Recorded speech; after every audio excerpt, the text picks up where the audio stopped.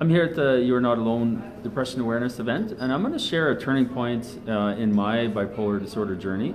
So I was diagnosed on January 1st, 2000, a really ominous day, and at the time I was in New Zealand visiting family, and I was working in Japan. So I went back to Japan, and I knew ahead of time that after having a mania that I was definitely going to go into a depression.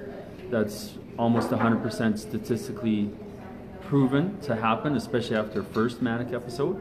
So I got back to Japan, and my employer was really understanding. So I was working, 3/4 time, and bottom line is I let my home turn into a mess. It was an absolute pigsty. And in the meantime, a friend was driving me to psychiatric appointments, and fortunately, she was fully fluent in English, and actually, when you talk about synchronicities, the psychiatrist had studied in Boston, so he was fluent in English as well. So, but bottom line is, my friend and I became really close during that time. Her name is Ryoko, so shout out to Ryoko. And one time I was at home in the pigsty, and there's a knock on the door. I'm not answering the door, because it's like, no. It keeps knocking. So I'm like, who is this? So I go to the door, and it was her.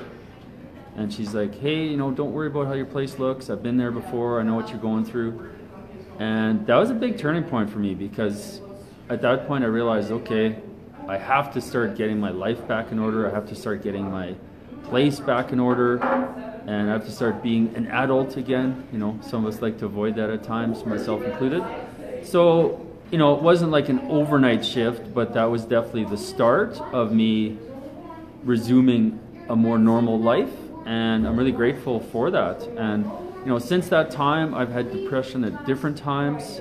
Probably the biggest one was when my mom passed away in 2006, and I've had mild depression many times. Fortunately, I'm bouncing back even quicker with different tools now, but yeah, just for those of you out there who have had, I'll say, a turning point in your life when you've been feeling low, depressed, had a bad day, feel free to share below. And if you're not comfortable sharing publicly, feel free to message me. I'd love to hear about it, because the more that we share our stories, the less stigma there will be, and the more comfortable people will be talking about depression and mental illness. So thanks for tuning in, and we'll see you a bit later.